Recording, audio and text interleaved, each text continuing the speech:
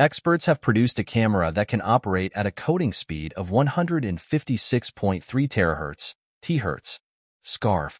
Scientists have developed a special camera that can capture 156.3 trillion images per second.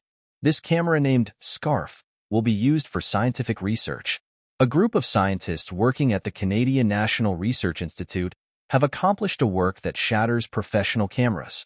Experts have produced a special camera that can operate at a coding speed of 156.3 terahertz, Thertz. So this camera has the capacity to capture 156.3 trillion images per second. The camera, named SCARF, was designed for scientific research, not for the end user. According to the news in Webtino, SCARF, which eliminates the problem in cameras with slow motion feature, draws attention in many aspects. These devices photograph hundreds of frames per second. Thus, maximum detail is achieved in an image. However, it is not possible to conduct scientific studies with slow-motion cameras on the market. For example, ultra-fast reactions such as the absorption of a semiconductor or the deconductivity of a metal alloy could not be imaged with such cameras. SCARF eliminated this situation. How is it working?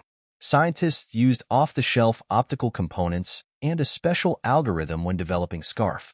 In its simplest form, this camera uses a computational imaging method. In this process, coding speeds of up to 156.3 Thertz are offered to all pixels. This enables ultra-fast scanning of the image. The trillions of images obtained are processed with a special algorithm and turned into a single image. Moreover, SCARF offers lower cost, more efficient and higher quality results compared to existing slow-motion techniques. Scientists believe that they can make brand new discoveries with SCARF, because this camera will allow micro-events to be viewed and studied. In this case, groundbreaking scientific developments can be achieved with SCARF.